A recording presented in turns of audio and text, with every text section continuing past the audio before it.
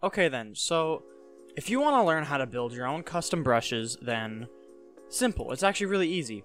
All you need is a wooden axe, a golden axe, or really any other tool other than a wooden axe, and World Edit. Now here's what you're gonna do. You are gonna take your blocks, the blocks you want, and you just make whatever structure you want. So I am gonna make this, I guess, because I can.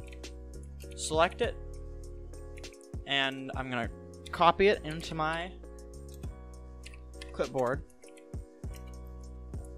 Right? Pretty simple. And again, go //br clipboard -a. Now what that does is that goes //brush, and it takes clipboard.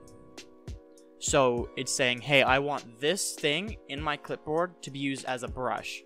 And -a is, I don't want any of the air in this brush or in this clipboard to be, you know, put forward, like, in the actual brush. Now, you're going to want to be holding the item you want as your brush while you're doing this. So you do that, and you got it. You just got to click it, and it's there, just really badly, because reasons. Now then, what if you want to paint? Like, what if you want to paint things with your own custom brush? Like, have your own custom painting, like I did over there on the island. It's simple. All you gotta do is go //up 1. In the sky, though, so that nothing bad happens. And I should be showing all of these commands on screen. They should all be in the description, too. Now all you gotta do, //br, which is brush, S, which stands for sphere, 60% 0, which is 60% of this sphere is going to be air, and you'll see why in a bit, and 40% 57, which is 40% is diamond blocks. Diamond blocks is, they're just a placeholder, so you don't have to worry about that being in your thing. And now, what you're going to do is think of, what radius do I want? Like, how big do I want this circle to be? How big do I want this sphere to be? Sorry about that. If you want it to be, I'm just going to go with 7. That's going to be my radius, so I just put 7 after that. Click enter. And now that I've done that, I'll take my golden axe, because remember, I'm holding my brush. I have to be holding my brush while doing this. And I'll just right click.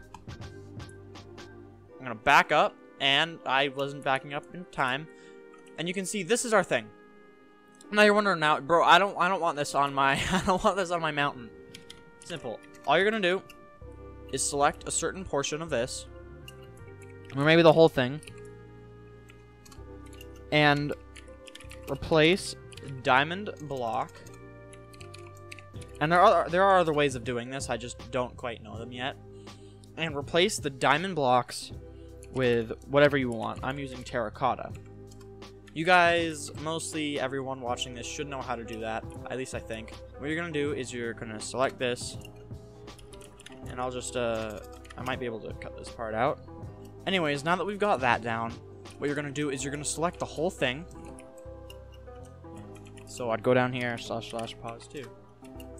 And you'd go right up to it and copy it to your clipboard. So you're going to do the same thing, getting your own custom brush. However, this time, you go to golden axe, //br, clipboard. Actually, that's the exact same thing. -a. Now that you've done that, you can place it, but it's still just a massive ball. This is still a massive ball, and it's not just replacing blocks. So what you want to do is you want to go //gmask, and the block you want it to replace. I want stone. Oops, stone. I want to replace stone. So I click that. Global mask set. I go over here to where there's, you know, stone, and click this, and bam, it's done it. Now, you can do it in different ways. you don't need it to be like this, but I would suggest it being a 3D object and not just a flat wall. Otherwise, it'll only work on one axis. So be sure to do that. Be sure to do that. I would heavily suggest doing it this way. And hope you have a good day. If you enjoyed this video, make sure to subscribe. I do things like this all the time, or at least plan to. And I hope you have a good day. See ya.